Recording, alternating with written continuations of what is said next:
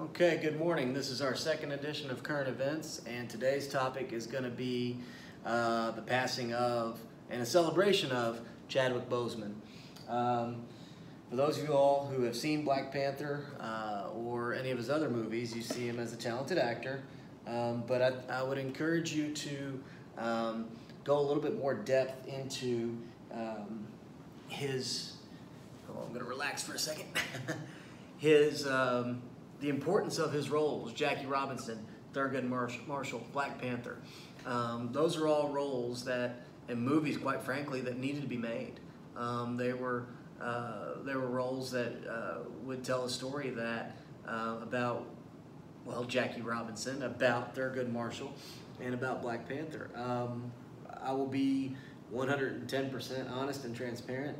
I have seen Black Panther, and I have seen Da 5 Bloods on Netflix, which I highly recommend you check out as well. Great movie. A lot of conversations that need to be had in that movie. So for me, one reason I enjoyed Black Panther so much was the message that the movie sent.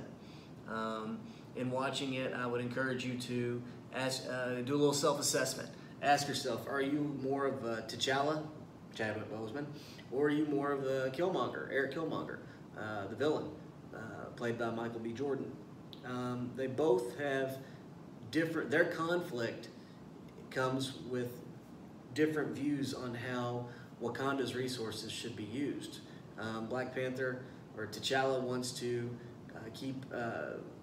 use the vibranium for the good of the world. He wants to share those resources. He eventually wants to share those resources with the rest of the world and make it a better place. Whereas Eric Killmonger, angry about the way his people, he alludes to slavery. He never flat out says slavery, but he alludes to it a lot in his lines. He's angry about the way African people have been treated throughout world history, and he wants to use the vibranium basically to take over the world, and that's where their conflict is. So watch that movie and do a little self-assessment. Are you more of a T'Challa or more of an Eric Killmonger? The movie sends the message of fighting doesn't have to always be the first option. Fighting doesn't always have to be the first option. And you get the feeling that Chadwick Boseman, he was very elegant, very well put together. You get the feeling that he was, born for that role.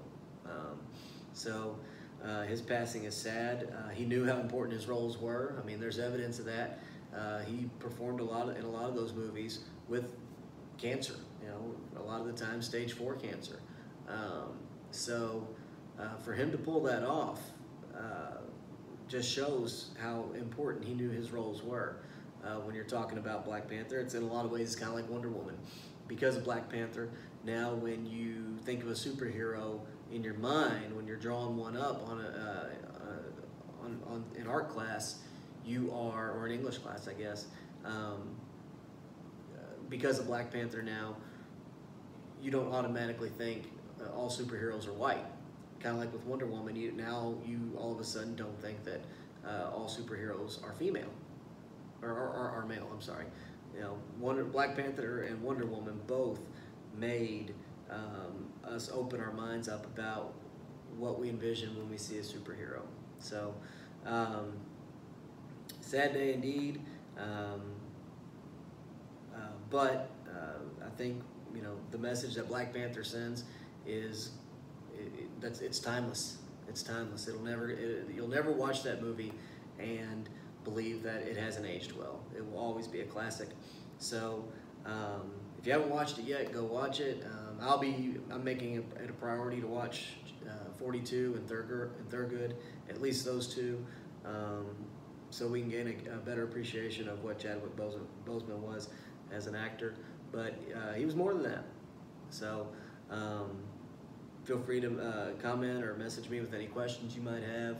Tell me your favorite part of Black Panther, maybe why you liked it so much and why it's such an important movie. So, all right, that's it for Current Events today. We'll have another edition probably about Wednesday. All right, today's an A-Day. We'll see you guys.